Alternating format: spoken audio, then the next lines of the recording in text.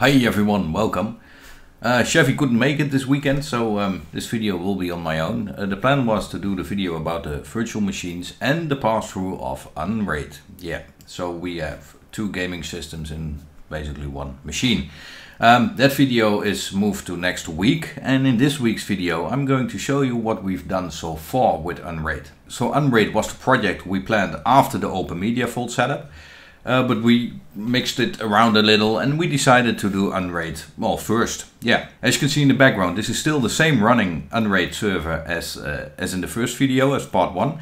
In this video I'm going to show you what we upgraded so far and what changes we made. So let's start with the storage capacity. At first we started with the 250GB hard drive, but soon realized that wasn't going to be enough for the unRAID build and we wanted to test it properly. So we decided to move the disks from the HP Gen 8 microserver over to this unRAID build. And those are the drives you see in the background. We have one parity disk and we have 3 member disks here. And the parity disk is of course the biggest disk. It's the 3TB red disk. Member disk are 3TB, 2TB and 2TB. So we have an effective, well, available storage of 7TB. Yeah, 7TB is going to be enough, well, for me. So we have one disk for, well, basically rebuilding if one other drive fails. And that's the only protection we have with this setup. So if 2 disks fail, yeah, then I'm out of luck and I only have the data that's left on the disk that didn't fail. That's basically what this is. The fun thing with this is you can expand it with another parity drive and a whole lot more hard drives. We can expand this array with a caching SSD, and I had a caching SSD installed. It was just a simple Corsair old 64GB SSD. unRAID thought that this SSD was already dead. It didn't have any errors, but the years of service it went through, yeah, okay. That SSD was 64GB, so this is not even going to do anything.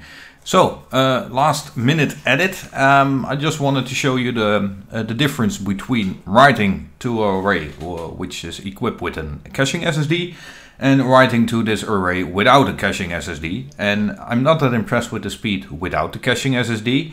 So I have a couple of files from actually this video that we're going to copy over to this share without the caching SSD. So let's get these videos and let's paste them on the server.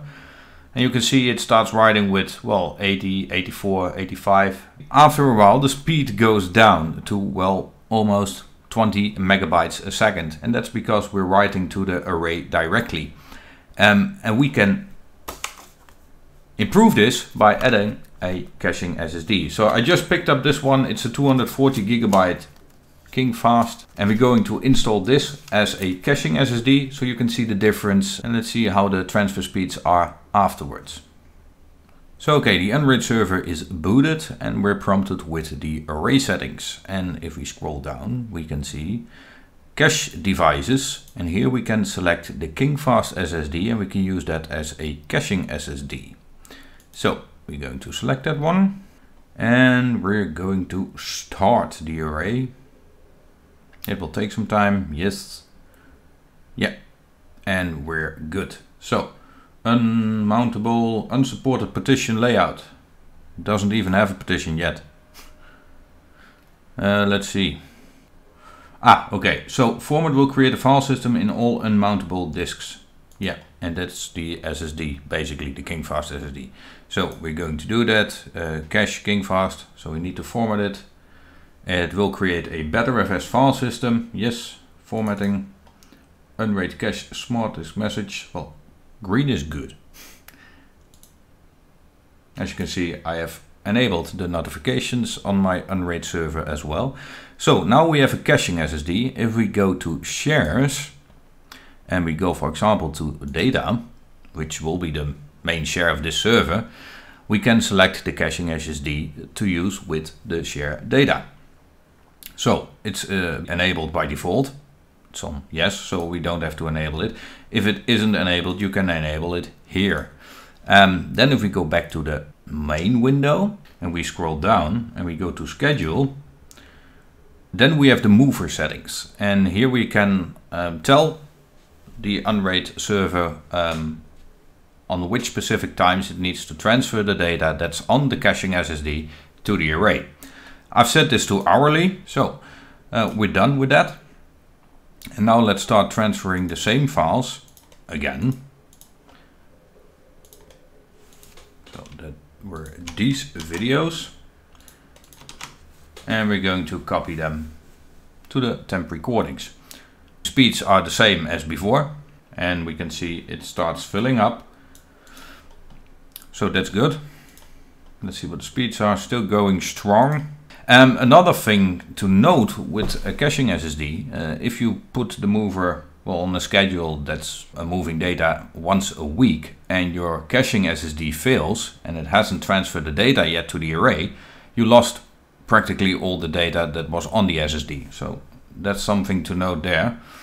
And the speed is going up as well. Okay, so good speeds. And in about an hour it will transfer the data that's on this SSD to the array, and we can start over. So if you want to transfer big files, let's say 250 or 260 gigabytes, this is not going to work. And I had that with that 64 gigabyte caching SSD. When I started to move data back to the array, it told me that insufficient disk space. Well, that's basically because the SSD was practically full. We can see on the background 10 gigabyte almost. So yeah, that's the part of the caching SSD. Let's move on with the video. Another thing I had a problem with in the part 1 video was the data traveler, the flash drive. I mentioned it was a USB 3.0. You can see it's a 2.0, sorry about that. But the problem I had with it was that it showed up as a public network share. So I had write access to this, to this USB stick, and it contains our system files. So that wasn't a good idea. What I didn't notice was that there was an exclamation mark right before this. So what I had to do was just go to this flash drive and just disable the network share. I also gave Booby Trap no access to this USB stick. No need to, and well, now it's gone. And I only have the shares now that I created on this unRAID build. As you can see, we have 3 SSDs now. Initially there were only 2 SSDs, but you can see we have unassigned devices, and this is a plugin you can install. And with this plugin you can mount hard drives or SSDs that are no member of the current array. So you can use them. In my case, as you can see, the Transcend SSD on the background is used as a data store for my virtual machines. And the Western Digital 240 gigabyte SSD, well, this one is used for a virtual machine, and this is one of the 2 virtual machines we're going to need for the for the gaming pass-through build, whatever you want to call it. That's that one. Not going to mount it, no need for that. Well, then we have our parity. The parity check took quite some time.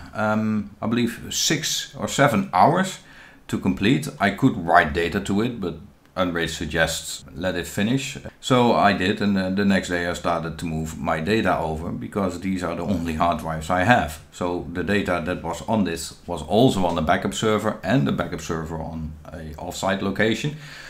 So I wasn't too afraid to lose my data, but I need the data for my daily operations. So moved all the data back to it, and you can see I have 1.7 terabyte of data in use, and I have 5.3 terabytes left. Yeah, plenty enough space for me. Then if we have a look on the shares, you can see I've added a couple more shares. I add the web share. This is for my web server, and I'm still working on that. I have my music collection and all the other stuff. Yeah, nothing more to say about shares, just added a couple of them, and that's working all right. If we go to users, still only 2 users. I have the root user and the Booby Trap. Settings, well, nothing changed here, well, except the fact we have unassigned devices now shown here with a couple of options. Plugins, these are the plugins we installed. In the part 1 video we installed the community applications, you saw that in the video, and we installed unassigned devices after the video because I wanted to play with this. And that's the plugin I just told you about. Really nice plugin. And through the community applications there is way more to install and to discover, so we'll definitely cover that in another video as well. And as we can see, we have an update for unassigned devices. Okay, we'll do that later. Then we go to Docker, and as you can see I have a couple of Docker containers running at the moment. The first one is Plex, covered that in the part 1 video. Did the final configuration For some reason, after a reboot, I got my language settings back. I missed that in the part 1 video, but I can change the language now. So that's working all right. Then we have Xioma. And I mentioned this in the ASRock motherboard / NAS status update video, that I wanted to use Xioma for the surveillance cam. And I have installed this, but I haven't configured it yet. So that's still on the to-do list. The TeamSpeak server, of course, for my friends, and that's working fine. So that's really nice. And Let's Encrypt. And this is really cool, this plugin. It installs not only the NGINX web server. I think unRAID itself is running on NGINX as well.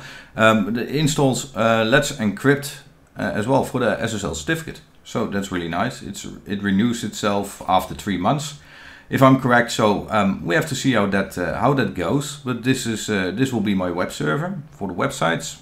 So then we have the VMs, and as you can see, I have a couple of VMs already installed. The first one is the gaming VM, #1. Yeah, I guess we can have a look at this VM. You wouldn't mind, probably. Let's go to edit. You can see I gave it 4 cores. We think that should be enough for a normal gaming system. 12 GB of RAM.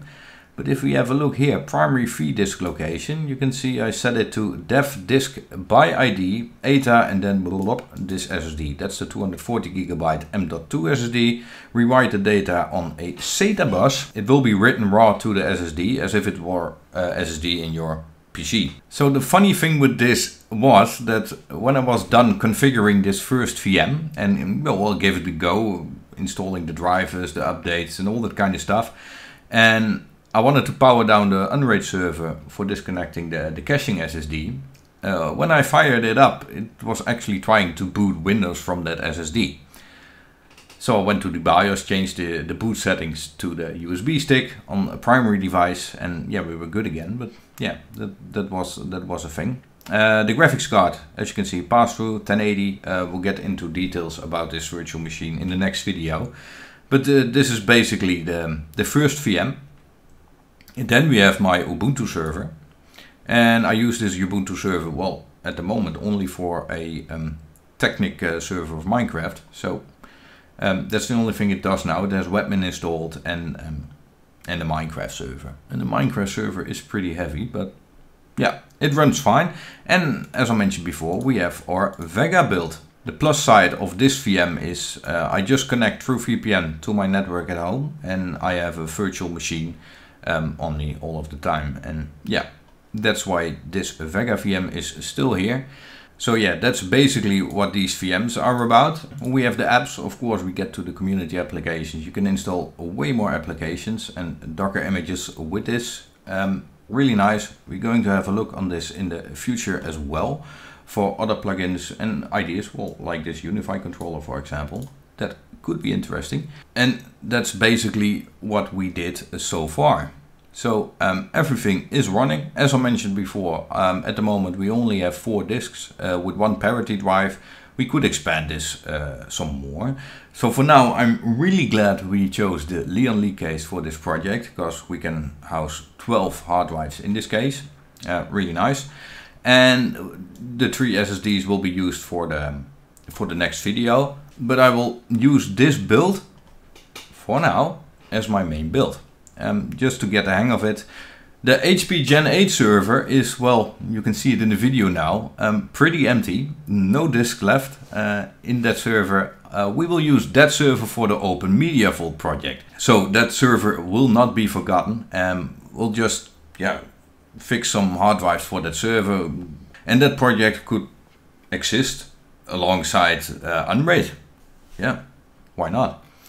As for the performance of this unRAID build, the 2700X in this case performs really well.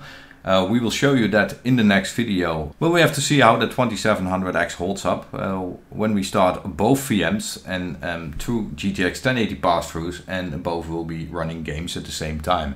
Yeah, that will be really interesting. As I mentioned before, we will get with Open Media Vault after we're done with the VM project of unRAID. Then I will have my graphics cards back. Then we will start with the Gen 8 microserver, install Open Media Vault on that, and we will run both projects, well, next to each other alongside.